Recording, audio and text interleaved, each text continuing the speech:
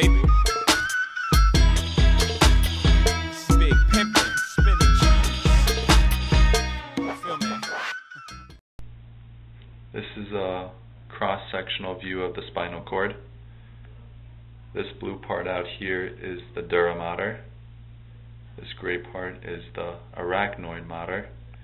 And the mater that directly covers the spinal cord is the pia mater.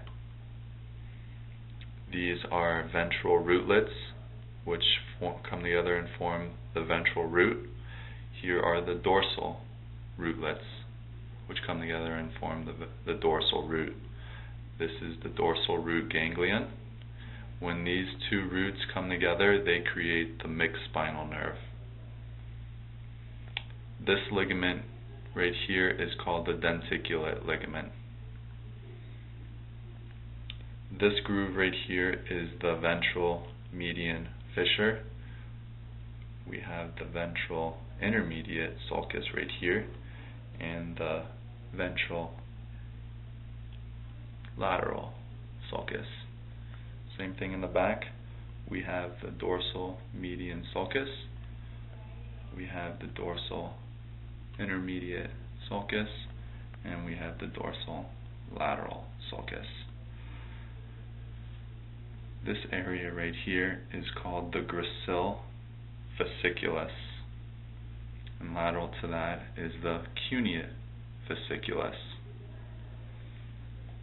Now we're going to be going over the different tracts of the spinal cord. This right here is the medial longitudinal fasciculus.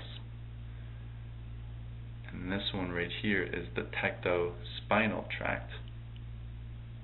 And then this area right down here is the anterior cortical spinal tract. And then over here,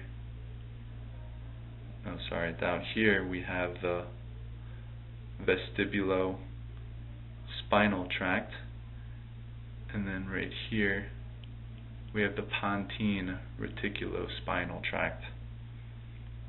And this area right here is the medullary reticulospinal tract. And this tract right here is the anterolateral system. Over here we have the lateral corticospinal tract. And then on the outsides right here, this whole area right here is the dorsal spinocerebellar tract.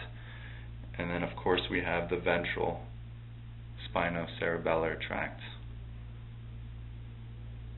Now there are 10 lamina which are located on the actual gray area of the spinal cord. This is the dorsal lateral tract all the way up here. So the 10 lamina are going to be located only on the gray parts of the spinal cord. Lamina 1 is located right here. Lamina 2 is on this level. And then 3 and 4 are on the same level right here. And then 5, 6 is on the same level as well. Lamina 7 is located right here. And then lamina 9 is right here, then lamina 8, and then lamina 9, and then this entire middle part on each side is lamina 10. This middle part right here is the central canal. And one last nucleus right over here is the dorsal thoracic nucleus.